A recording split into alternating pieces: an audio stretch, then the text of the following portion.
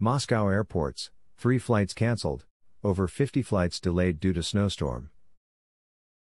21 flights have been delayed in Sheremetyevo Airport, 5 flights have been delayed in Vnukovo Airport, 2 flights have been cancelled and 36 delayed in Domodedovo Airport. According to the data on online boards of Moscow airports, over 50 flights have been delayed or arrived behind schedule, and another 3 flights have been cancelled in Russia's capital on Saturday due to heavy snowfall.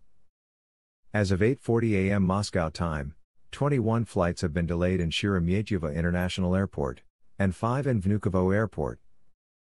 2 flights have been cancelled and 36 delayed in Domodedovo Airport, whereas in Zhukovsky Airport 1 flight has been cancelled and 1 delayed.